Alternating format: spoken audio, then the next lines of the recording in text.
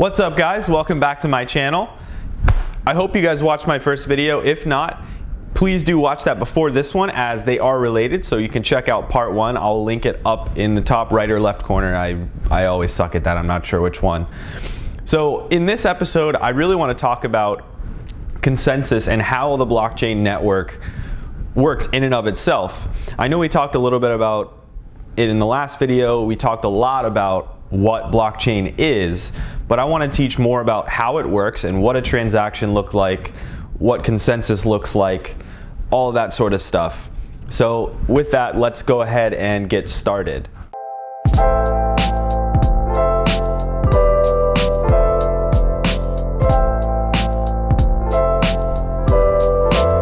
So first things first, what does a transaction look like? Let's go over the anatomy of a transaction. And if you want to see a graphic or something to really illustrate this visually, I'm going to put an image up on the screen right about now. And you can also go to my blog post on my website, hashoshi.com. That's HASHOSHI.com, where you can read this in written format and you can see this graphic there as well. So every node on the network, like we talked about, has a public and private key. And based on that, those words, you can tell that the public key is something that's shared with the whole network, and your private key is something that you have to keep super safe and protected. And the public key is used to encrypt messages. So in this case, encrypt transactions, or serve as the address to which transactions are made to. And you can think of this like a username. Your public key on the blockchain network is like your username. And your private key is the decryptor. So it takes a message that your public key has encrypted and it can decrypt that message, or in this case, transaction. So on the blockchain network, you can think of your private key like your password. If you want to think about your digital wallet or your node like maybe a locked glass box, your public key is the address to which you can send things to that publicly available, publicly viewed glass box. Everyone can see generally what's in there, but they can't tell exactly whose it is unless they know your public key. But the only person who can open that box and take contents out or put contents in is you, because you have the key to the lock.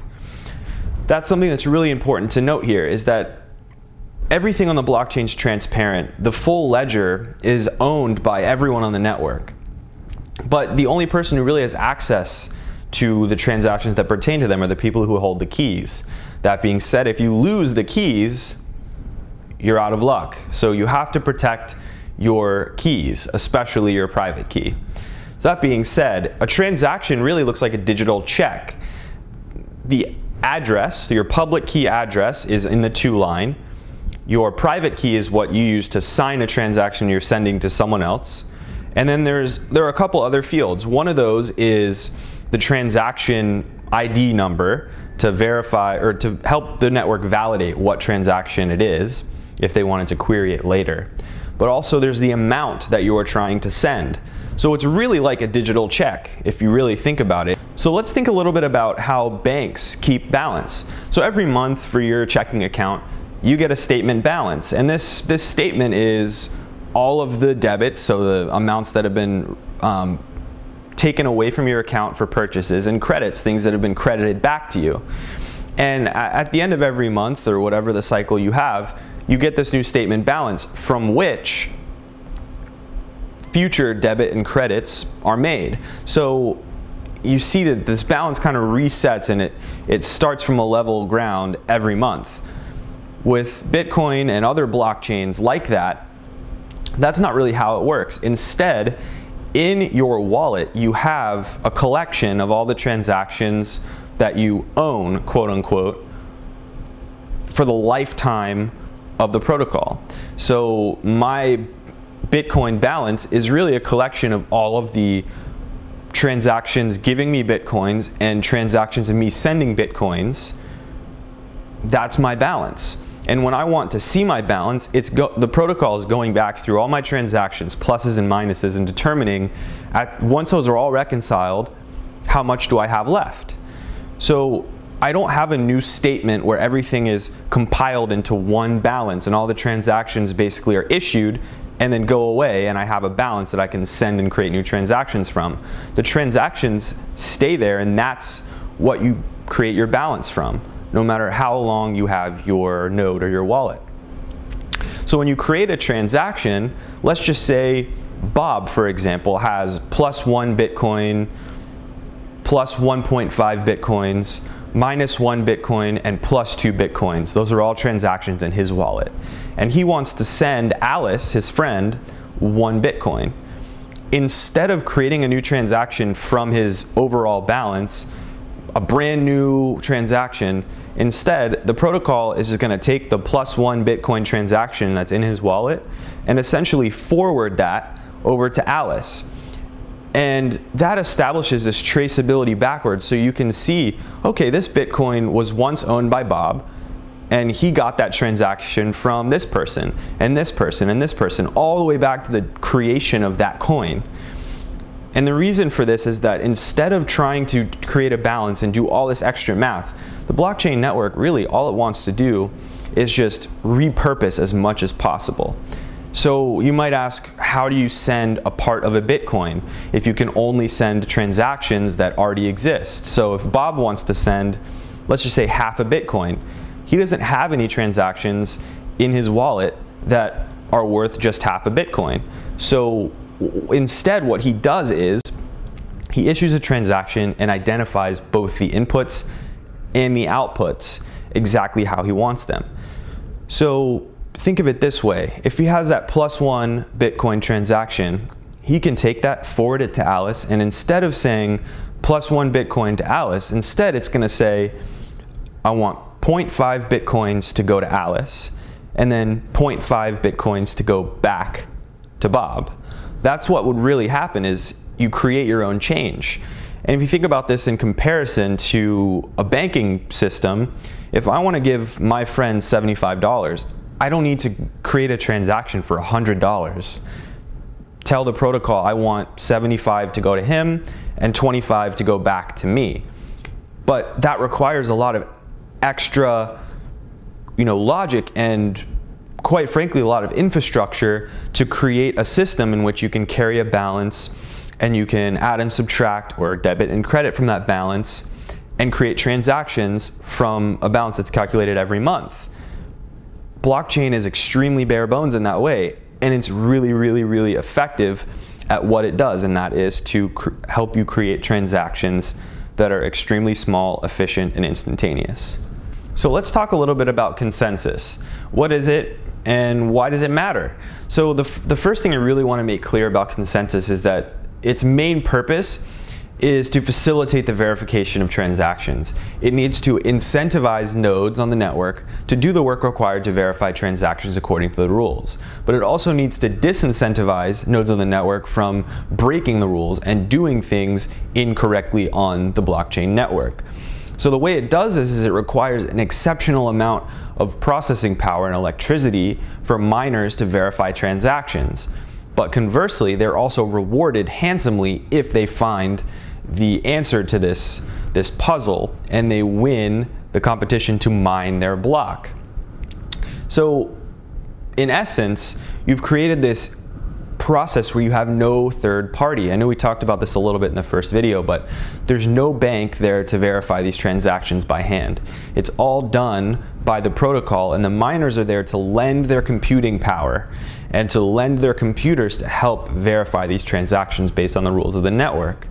So you have this disintermediated transaction network where every node of the network participates and keeps a copy of the ledger in full. So there's full transparency, full auditability, and it's completely distributed and shared.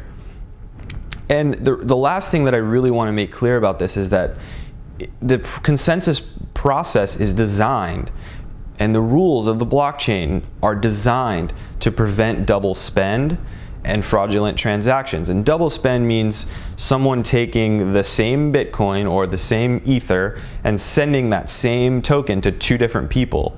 And this actually happens in the real world. If you've ever bought something on eBay, it's very possible that you've purchased something they've taken your money, but the person that you bought it from has actually sold the same item to 2 people. And you're out of luck. One of you is going to get the item and the other one's not.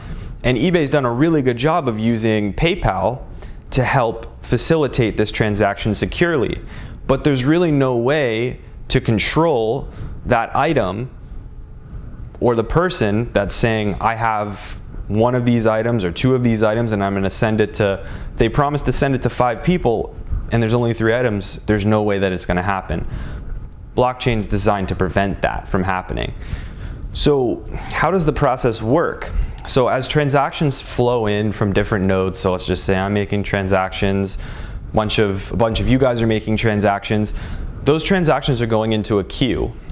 And it's pretty much like a line. They're just waiting in line, and what's happening simultaneously is that miners' computers are going in and verifying that A, those transactions are valid. In other words, they follow the rules of the network, so they're not trying to send they're not trying to send the same Bitcoin to 2 different people, or the same same Ether to 5 people. And these miners are collecting all of these transactions and putting them into prospective blocks. And I call them prospective because they haven't been confirmed yet. And the way that these blocks get confirmed is by miners competing to solve a really, really difficult puzzle. And it's a mathematical puzzle, and it's not a person viciously typing on their keyboard trying to solve a math problem, but rather their computer trying to solve a math problem and be the first one to solve it and broadcast their answer to the network. And the reason for this is because of proof of work. I know we talked about this in the last video. It's something that's a piece of data that's really hard to obtain, but very easy to verify.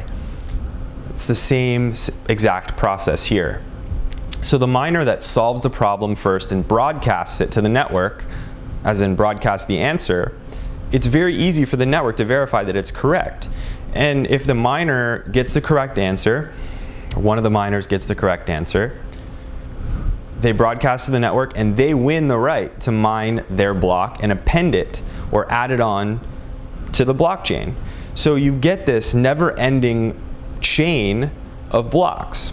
And the only way that blocks are created is if miners do this work.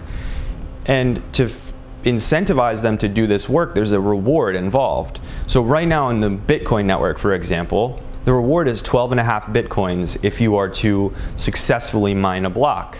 So at the time of filming this video, a Bitcoin is worth between 18 and 19,000 US dollars.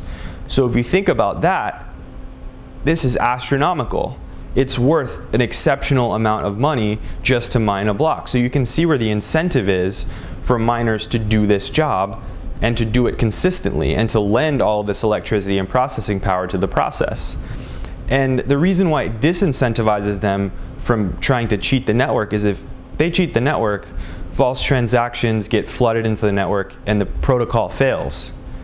The very currency that they are paid in, which is Bitcoin or Ether or whatever else, it's devalued. People no longer trust the network. Therefore, their assets are worth less. So you create this microeconomy in which consensus is a key cog. It keeps everything in control and helps facilitate the verification of transactions between all of the participants on the network. And look, consensus isn't perfect. Right now, proof of work, one of the main consensus protocol we've talked about here, is, to be fair, extremely inefficient. In terms of electricity, it does the job extremely well. However, it's extremely, extremely taxing on infrastructure and electricity to get this proof of work. Right now, it takes an entire nation of electricity to mine a block. And it's something that's not efficient in the long term. And there are exceptional amounts of people trying to solve this problem and find something that's both power efficient and effective at doing what proof of work does. So in the future, we'll see that develop as more and more protocols come to the table. So keep that in mind. Consensus is an essential process, and I will create a video that's more of like a, maybe a technical deep dive about how in-depth consensus and the proof of work variety truly works. I'll talk about what the problem that they're trying to solve is, the math problem. I'll talk about some of the technical details around how the protocol itself was created. And definitely let me know if you guys want to hear anything more about consensus or proof of work. Leave me a message in the comments and I will definitely respond to you guys. So I hope you guys understand consensus a little bit better now that you've watched this video. Definitely let me know if there's anything more that I can add in future videos on this topic to make it easier to understand, or just to really flesh out the details a little bit more. If you're interested in a 201 type of video series on consensus and proof of work, definitely let me know in the comments, and don't forget to subscribe for future videos. So the last thing that I want to talk about today is really twofold. One of those is the concept of trust in blockchain, really. And I've sort of noticed this in the industry. It's really on a curve. As the level of trust goes from low to high, you have a lessening need for a powerful consensus mechanism like proof of work. Proof of work is really designed for an extremely low trust environment. Let's just say where I want to transact with someone across the globe that I may have never met to buy, to buy goods or services. However, in an environment where it's an extremely trust-oriented exchange, so let's just say I want to just send money to my girlfriend. I know that I trust my girlfriend with my money and she trusts me to send her what I owe.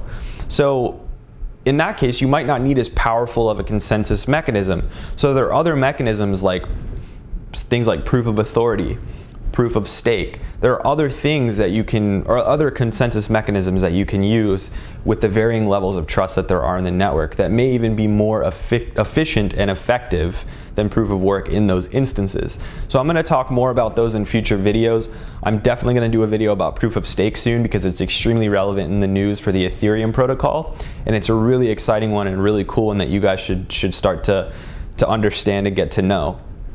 And the final thing is that people always ask me why Bitcoin and Ethereum and all these coins are worth so much. And that's really because it takes an exceptional amount of work via proof of work to create these coins. And I say create these coins because the only way that new Bitcoins are created is by miners mining a block. Every time a miner mines a block, they're not getting 12.5 Bitcoins from other people. They're getting brand new Bitcoins that have never been created before. And that's the only way that these new coins can be created. So it's an extremely limited asset, and it's a capped asset. And so that's why Bitcoins are worth so much, because so many people want them. They're so difficult to get, and there are so few of them. Supply and demand drives this value up. So a lot of people say, oh, well, Bitcoins are nothing. They're not worth anything. To be fair, there is no asset that backs a Bitcoin, but it's all about supply and demand. It's how difficult it is to attain, how few of them that there are, and the fact that there are only going to be 21 million Bitcoins that will ever be created. It's the first time that a digital asset has been capped and really treated like something that you get out of the ground, like gold. There's a limited amount and a lot of people want it. That's what drives the price so high. So remember that consensus is the only way that new coins can be created in these traditional blockchains like Bitcoin and some of the others. Definitely keep that in mind. It's a really important topic, and definitely keep watching the prices. The prices are extremely volatile. There's a ton of stuff going on every single day, and you can always feel free to shoot me a message, leave me messages in the comments section, and I will be sure to answer all of those. So thank you guys for joining me for the second video of this series, the final video of this trilogy. The Blockchain 101 trilogy is coming very soon. I think the post on my blog is going to come out probably tomorrow, and it's going to talk about blockchain in the market and what to watch for. So definitely come on back, subscribe to my channel, and thank you guys again. Have a good one.